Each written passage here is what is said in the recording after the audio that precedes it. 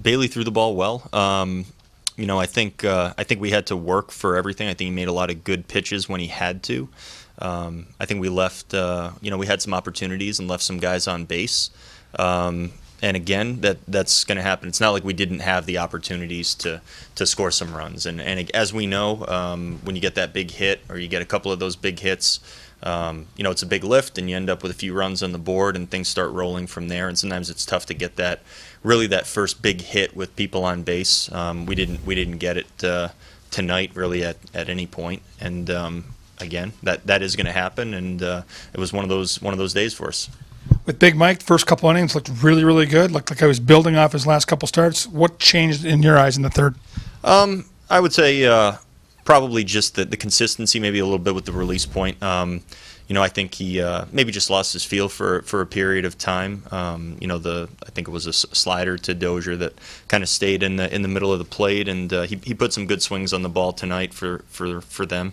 And then Big Mike again he does it, and he does it for periods of time. He does it for many innings at a time sometimes.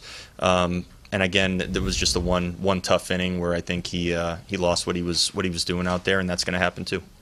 Luis Arise is just 22 years old. He sure makes the transition from the minor leagues to the big leagues look easy. His first career 4-hit game. How much potential does he have? Yeah, hopefully first of many. He certainly has a lot of hitter traits.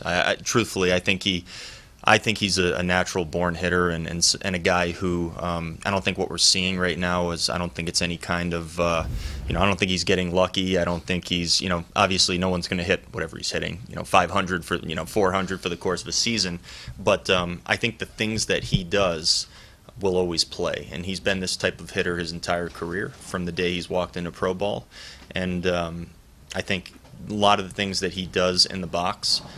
You can't teach. He's a very talented guy with the bat in his hands, and I think it's going to continue to play. With the amount of baseball you guys have played recently, how good is a day after tomorrow for everybody here? Yeah, I think it's a really good day for us to not come into a ball field and be at home and spend some time cooling out a little bit. Physically, mentally, I think our guys have certainly earned it, and I think it's time, and it's a well-deserved off day. We've been going for a while.